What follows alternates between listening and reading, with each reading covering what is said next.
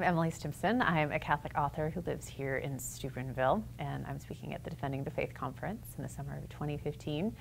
I have just a few blocks away a big garden, bigger than I can sometimes manage. The fun part is at the beginning when I'm sowing the seed and at the end when I'm harvesting. The real work, however, and what makes the sowing worth it and the harvest, something that's plentiful, is what goes on in between.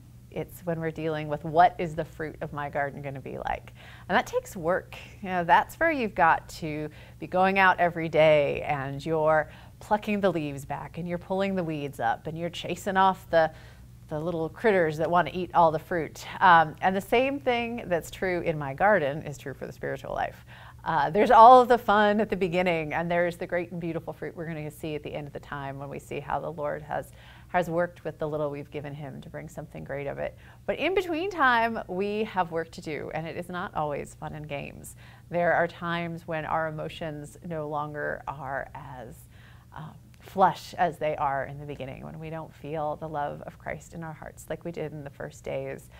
There are times when sacrifices are required. There are times when people are not fond of us for the lives that we are living or the choices that we have made. But it's those times, how we live in those times, that really determines what comes at the end. So it's taking the time every day to pray. It's making little fasts and little sacrifices. Paul always talks about the Christian life in terms of athletics. So it's a race or it's a wrestling match or a boxing match. And we have to train our souls for that great race that we're in. And that involves maybe not eating meat on Fridays or getting up when the snooze alarm or when the alarm clock goes off and not hitting snooze. The Christian life is filled with small sacrifices that we make each day.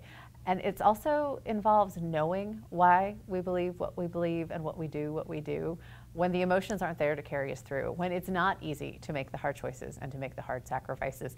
That's when we have to go back to the beginning and say, Lord, who are you? What does your church teach? Why is this reasonable? Why is this true? Why is this going to make me happier in the long run, even if it doesn't make me feel like I'm going to be happy now?